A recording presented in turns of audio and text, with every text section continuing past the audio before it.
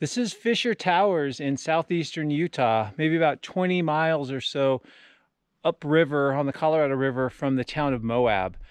Fisher Towers is an incredible landscape. It's been used in a lot of movies, TV commercials, other media locations. And it's a really incredible landscape of towers and hoodoos and fins of rock with a pretty interesting geologic story as well.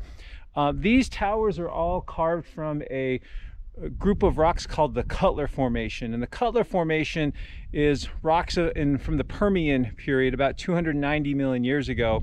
And what's interesting about these rocks is the story they tell of the Ancestral Rockies. So before the modern Rockies were uplifted about 50 to 70 million years ago, there was an older set of mountains in about the same place, maybe a little further west than the modern Rockies in Colorado.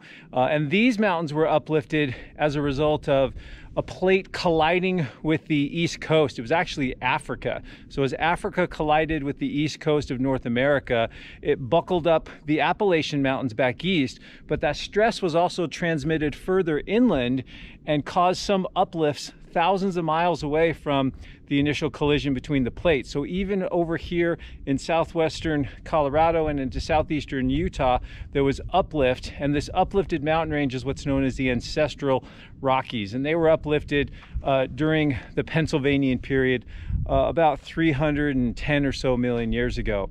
The Cutler Formation, though, records the erosion of those mountains. So as those mountains were pushed up along high-angle normal faults, eventually the erosion of those mountains cut down to their very old Precambrian rocks, granites and gneisses, things like that.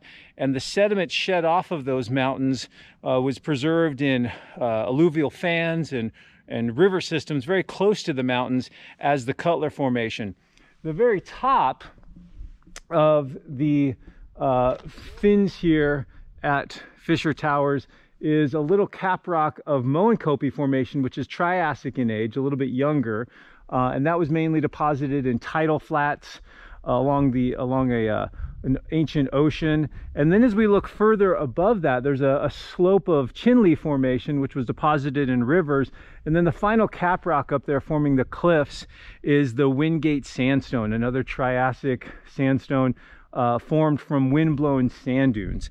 So a pretty interesting scene here. Erosion is the dominant force today. So you can see a lot of these things have been sculpted into these towers, these turrets of rock. There's some incredible, like Dr. Seuss kind of shapes along the ridge line there. The more sand resistant layers form some of the ledges you see, and then the softer layers are mainly mud rich deposits. And so we're actually going to walk, I want to show you a deposit of the Cutler Formation.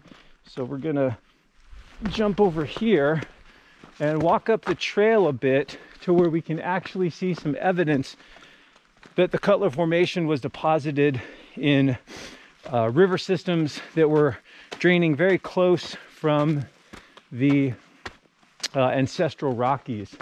So as we kind of look over here, most of what you're seeing is sandstones, but you can see some little scoured areas there. Those little kind of concave lines in the rock indicates that there was some scouring as the rivers were cutting down. But there's a nice little outcrop up here of some of the gravel deposits. So here you can actually see the channel bed of one of these stream systems that was draining off of the Ancestral Rockies. So there's rounded cobbles in here of metamorphic rocks, quartzite. Looks like there's some granitic material in here as well. These were all shed off those Ancestral Rockies during the uplift and then erosion of those Ancestral Rockies during the Permian period, about 290 or so million years ago. So really interesting rocks, the Cutler Formation here at Fisher Towers.